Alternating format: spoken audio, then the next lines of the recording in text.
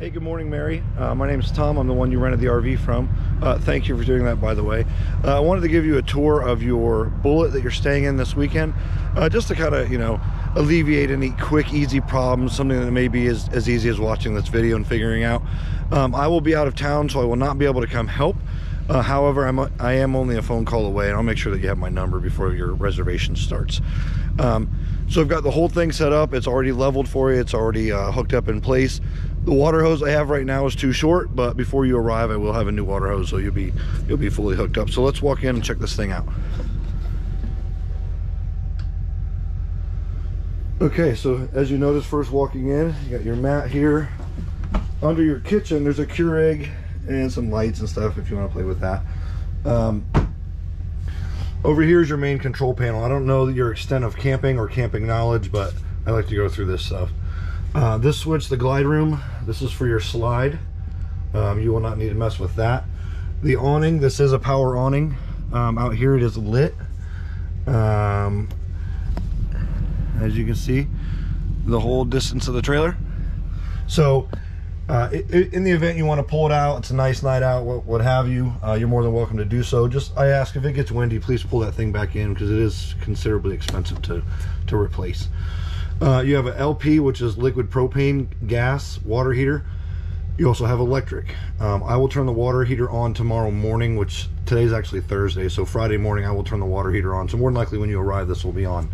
That'll get your water nice and hot, take a shower. Now keep in mind that camper showers only last 10-15 minutes, probably 10 minutes, more like a Boy Scout shower. Your water pump, you will not need to use this switch at all. That is in case you are not hooked up to water and you've got your tanks full of water if you're going out on a long trip somewhere. Battery, we know that's full, as you can see by the indicators. We're plugged in. Freshwater tank is empty. All these other tanks are empty. Nothing to worry about there. But as they become full, I will empty them at the end of the weekend. Nothing you really need to do with it, but just the knowledge that they're there. Here's your thermostat. You've got your modes. That's cool. That's furnace. Now furnace is propane only. So in order to turn the propane furnace on, you just walk out here. And inside of this black case are your propane tanks. Open it up and unscrew it counterclockwise, just like a grill. And that'll turn your propane on. Give it just a quick second. Come back in, fire your furnace up. She'll get nice and toasty in there for you. And being that it's a small trailer, it will not take very long to get warm. Here's your master bedroom. The light switch is here. Can't see my camera. The light switch is here, and that will obviously turn on your light. You've got a vent in here. Now, these are just kind of a mattress cover. This is not sheets. I do require that you bring your own linens. This is just kind of a COVID requirement. In here is pass-through storage. You can honestly put a bag in there and use it for like a laundry chute if you want. These doors close. Take this ribbon off, pull it shut. If you guys are going to do any cooking, I've got pots and pans in there for you. There's your dinette. There's some storage up under there in case you need it. 3-burner propane cooktop. You've got a nice little night light there, ambiance light. Some more storage. Now this thing is fully equipped, like I had told you. Everything you could possibly want in a camper other than linens. I supply it. When I say she's fully stocked, I mean it's the real deal. It's completely full. So moving on, your 110 fridge. This thing will be nice and cold by the time you arrive Friday, which is fantastic. There's your TV and entertainment center, along with your recliners. Now your recliners have handles here. Just pull up on them and they recline, and these are the most comfortable seats in the entire world.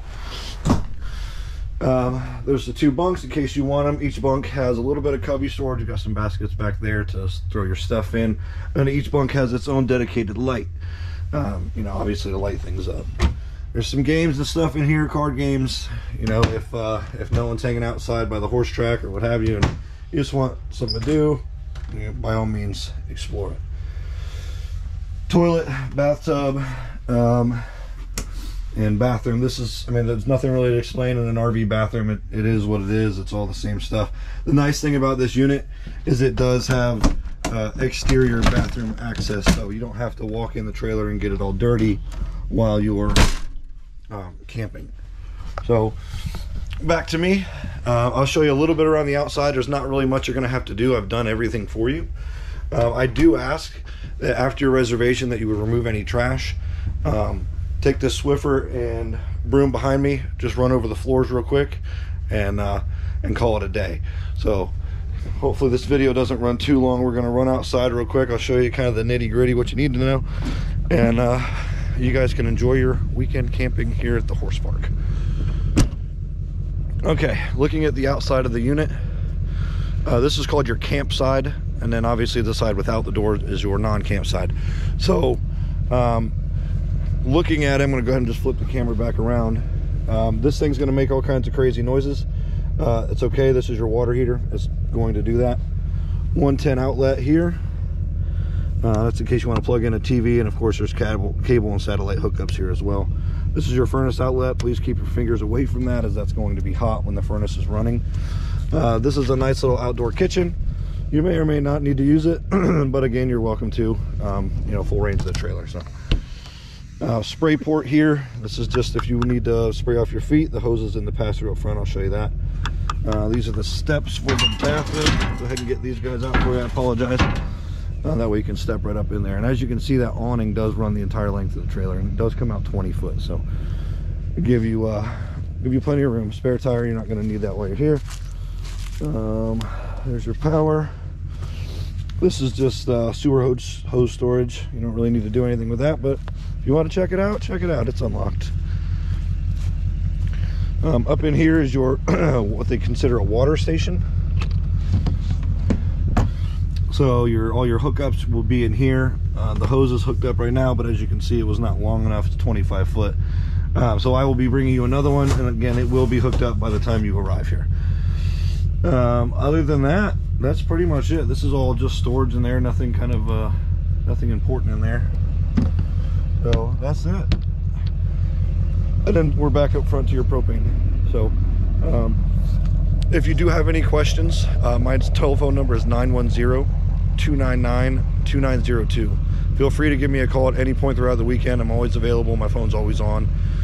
So if you need anything, reach out. And other than that, enjoy your weekend. I really appreciate your business. Thank you very much.